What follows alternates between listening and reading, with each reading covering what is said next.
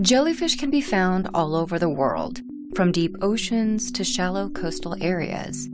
They've been around for hundreds of millions of years.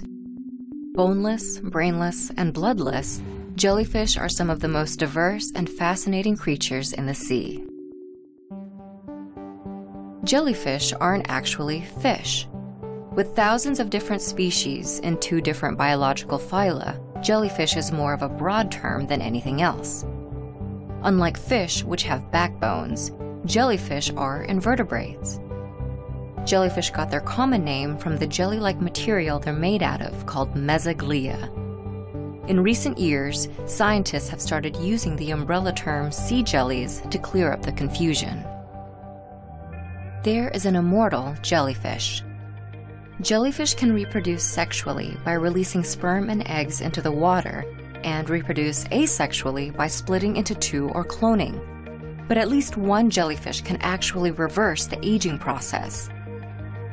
The Turritopsis dohrnii has earned the moniker the Immortal Jellyfish for being able to undergo a process called transdifferentiation. An adult or juvenile under stress, instead of dying, can revert back to a polyp and begin the life cycle all over again. It is the only animal in the world that is known to be able to reverse its life cycle. Box jellyfish are the most venomous marine animals in the world. Jellyfish stings are a common fear of beachgoers worldwide, and with good reason. There are an estimated 150 million jellyfish stings reported annually. And while not all jellyfish have stingers, the Australian box jellyfish, or Chironex fleckeri, is considered the most venomous marine animal in the world. Its deadly tentacles can grow up to 10 feet long. Humans and other animals that are unlucky enough to get stung may experience paralysis, cardiac arrest, and even death within just a few minutes. Jellyfish are 95% water. To put this in perspective, the average adult human male is about 60% water, but jellyfish are much simpler than humans. They don't have hearts, blood, brains, or bones.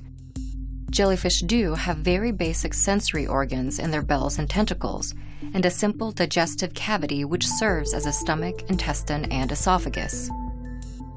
If a jellyfish washes up on the beach, it will mostly evaporate due to the high water content. Groups of jellyfish are called blooms, swarms, or smacks. Jellyfish blooms can form quickly, and scientists think that the jellies congregate for mating purposes. In extreme cases, the bloom can be so dense there are more jellyfish than water in a given area. They can be as small as a cubic meter or cover hundreds of square miles.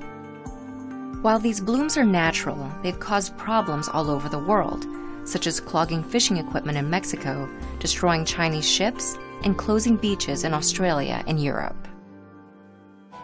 There is still so much to learn about these floating, mysterious creatures.